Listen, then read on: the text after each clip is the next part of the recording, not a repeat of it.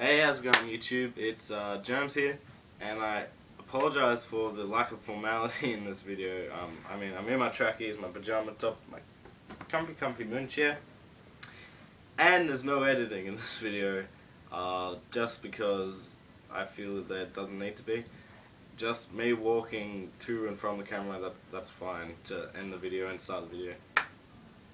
But anyway, welcome to my first video, and I thought, since I was on my laptop over there and watching YouTube and all that, and I came across a video, Mass Effect 4 survey. So I went and did it, and I've come to talk to you. Basically, the Mass Effect 4 survey is if you're a fan of Mass Effect, you like RPGs, or something about Mass Effect didn't appeal to you, or something you want to change from the third one.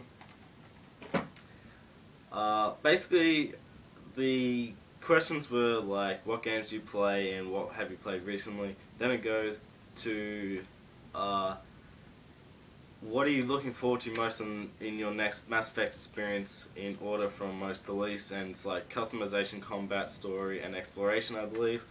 And then it goes on to other things like what do you like most in RPGs and top 3s and stuff. But I didn't make a video to tell you what's on a survey, because that would be stupid. I came to talk to you guys about what my opinions are on why Bioware have done this survey in the first place, because it is an official survey by Bioware. I forget who it's by. Probably should know that, but I do not.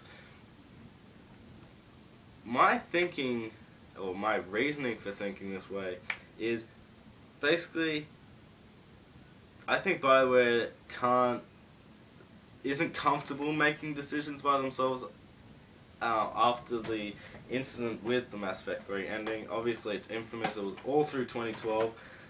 Everyone, I'm sure, was sick to death of hearing it. But yeah, I think Bioware's a little bit scared of making their own decisions, which I think is kind of sad. I think they should be able to, with confidence, tell a story that they want to tell.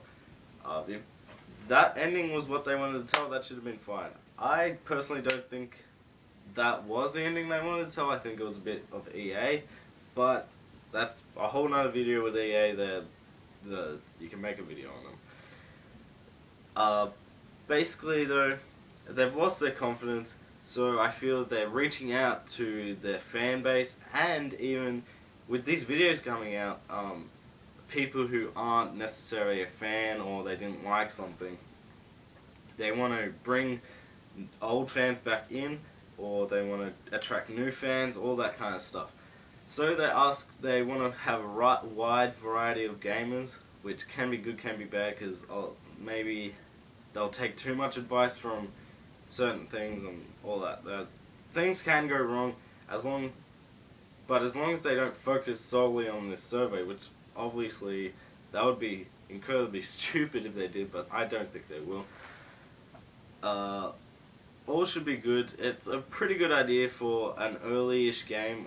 I don't think it's coming out until, I have no idea when it's coming out, but I don't foresee it anytime soon. And Bioware, basically, I think they're scared, especially since this jump from not having Commander Shepard in the next game. So that's another thing that might, if they're not done right, it might annoy some people, and again lose some fans. Me personally, I'm a big fan of Mass Effect, big fan of role-playing games. I love my games. I have tons behind me right now. So if you're a gamer, you like to get your opinion heard, please share this video, make your own video telling people what your opinion is, all that. Comment below what your opinion is, why you think Bioware have done this, and I'll leave a link below in the description so you guys can take the survey yourself. It takes about a minute. It's not too much of a bother. Yeah. My name's Germs. Thanks for watching the video, and I'll see you guys next time. Bye.